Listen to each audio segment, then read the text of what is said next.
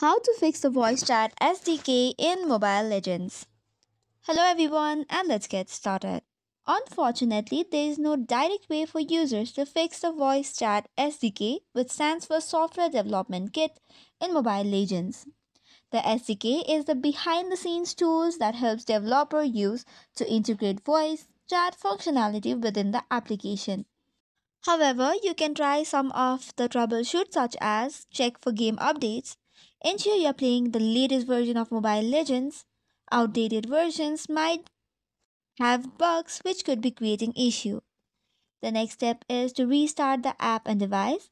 Sometimes closing the Mobile Legends app completely and then opening it again can resolve the issue.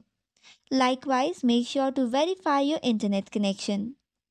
Additionally, other things that you need to make sure is to give or grant the microphone access to the mobile agents. It is usually available within the settings, apps, app info, and under permissions. So these are some of the troubleshooting steps that you can apply. For more such contents, do not forget to hit the like and subscribe button. Thank you and keep watching.